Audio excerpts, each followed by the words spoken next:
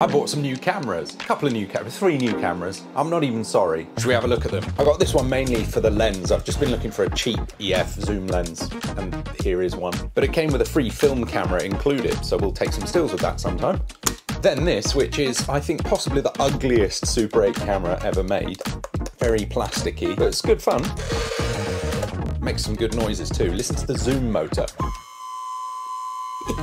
And then the one that I think I'm most excited of all about is this Eumigette 2, which is a lot less ugly, another Super 8 camera. We do some sort of vintage found footage creature feature with this, I reckon. And it actually came with a cartridge inside it, which I assume has been used. Should we get this processed and see what's on it? Are we interested in that at all? Maybe there's already a creature feature. Spooky. And the total price of all this extravagance? About $40 US.